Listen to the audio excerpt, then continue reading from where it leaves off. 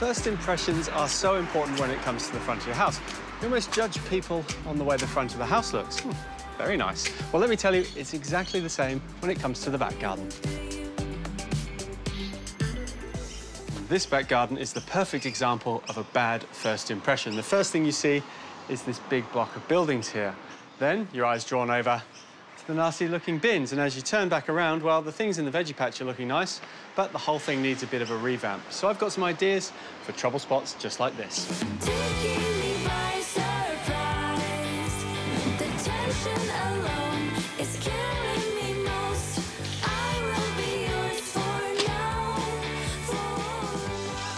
To get rid of our bins, I'm going to be building a screen. Now, I want something quite tall, about 1.8 metres. So I need to go into the ground 1/3 of that. So I'm digging a hole that's 600 mil. We're going to put in 2 posts, bolt one to the wall, and then we can put some slats in and some vertical black butt screening. Not only is this going to hide the bins, but any other junk in the garden is going to be kept behind here as well. That way, when you're in the garden, you get a lovely, peaceful setting.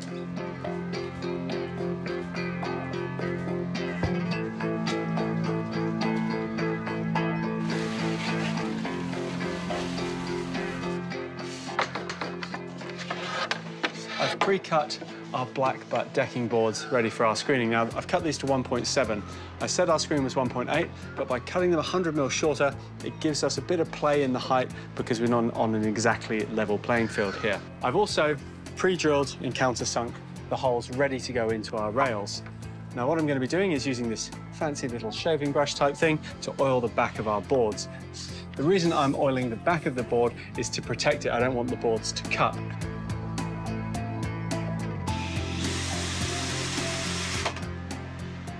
With our framework complete, I'm just giving it a lick of black paint. And what that does is it makes it disappear, and the black butt screening that goes on front, well, that becomes the star of the show.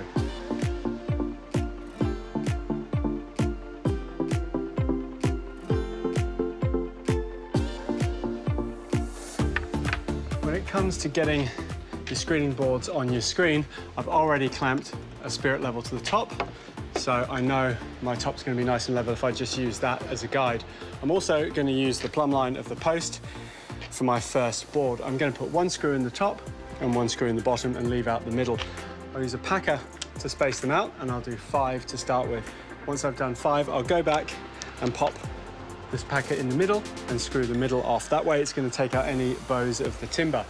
You'll also notice I've got offset screw marks. If I had them all straight along in one line, it would never be perfect, and it would get really quite annoying to look at. By offsetting them, it takes out just those millimetre imperfections, give you a much more professional look. If you're doing this by yourself, you could clamp it off, or you could summons yourself a special genie. Allow me to rub my lamp. JR! Here he is, perfect. You don't mind holding this for me, do you? Not at all. Thank you.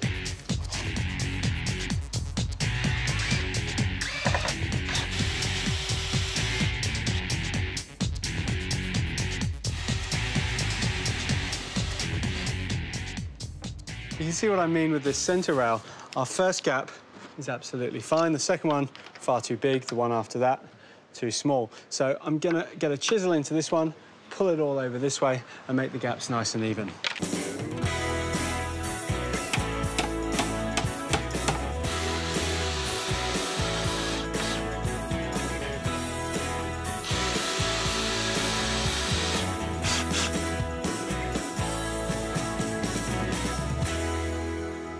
I'm just applying our oil to the front face of the screen now to finish it off. Now, this is going to protect it against the sun and the harsh elements. A couple of things to remember is you always want to work the wet edge, so don't do the top half and then the bottom half, otherwise you'll get a line across the middle of the screen. So go from top all the way down to the bottom. And I know you've done the back and sides, but don't forget to do the cut edge on top, because that's where water will get in.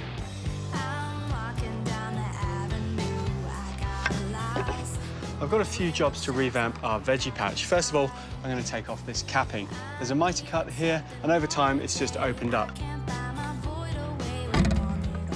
So I'm going to replace it with these thicker boards, and I'm just going to give it a nice square finish. It's never going to open up.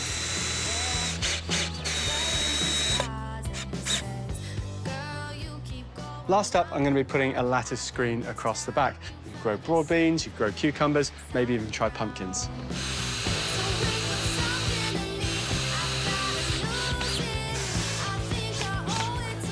Well, we haven't spent much on this veggie patch, but it's already looking better.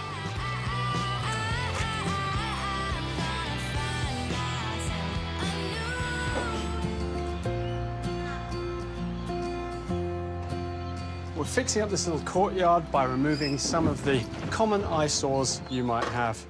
And I'm using these to bring in some planting. These are Core-10 steel rings. You can just pick them up at the hardware store. You see how easily they slide together. And then they've got some lugs on them, which you just push down with a screwdriver. I'm having one in each corner so we can get loads of plants in to try and screen out this block.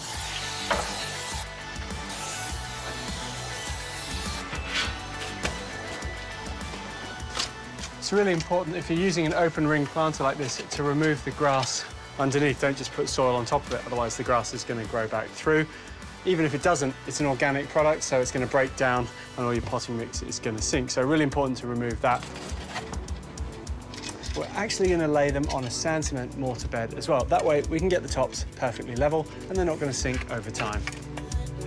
Waking, sleeping heart to stars ignite. When you reach into my heart and it feels electric, won't you tell me we can live forever? For our raised planters, I really wanted to get some height in here to help screen out this ugly block. But if I'd gone for big trees, it would feel really heavy and make this small space feel even smaller. So I'm using ornamental grasses, and this is Miscanthus sinensis. It really likes free-draining soil, so putting it in the tallest planter is best for it. You can see it gets to about 1.8 meters tall, but it's got these really lovely flower heads on them that move around and dance in the wind.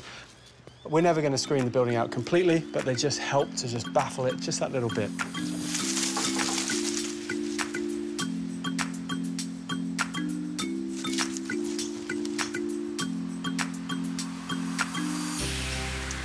In our low squat planter, I'm using a Kalanchoe called Copper Spoons. I really love the tone of the top of the leaf here. It goes perfectly with our steel planter.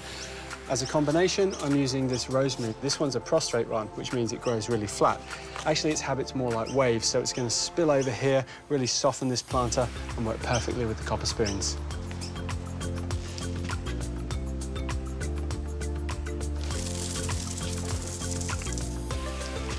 For our final cluster, right by the entrance of the garden, I've kept with a similar theme. We've got the upright rosemary and the Miss Muffets, but in the wider planter, I'm using Philodendron Xanadu. This can take full sun, full shade.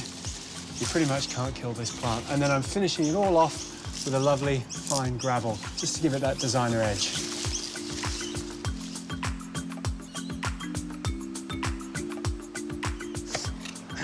One trick to divert your eye away from less attractive things in the garden is to create really attractive things, just draws the eye in. So along this edge of the garden space, I'm going to be putting in a garden bed, and on the big blank walls, I'm planting these. These are a variety of Eliocarpus. Now, they're a rainforest tree, which means they don't have a particularly deep root system.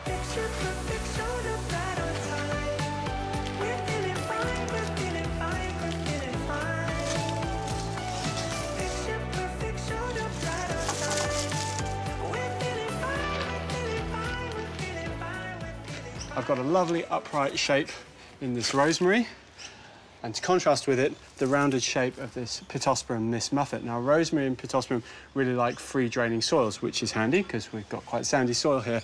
The rosemary I've placed under the window so the fragrance can travel inside. And the Miss Muffets, they get a really lovely, sweet, fake orange smell to the blossom. They're going to fill out and form these lovely mounds. And it's the contrast between the rounded and the upright that I really love.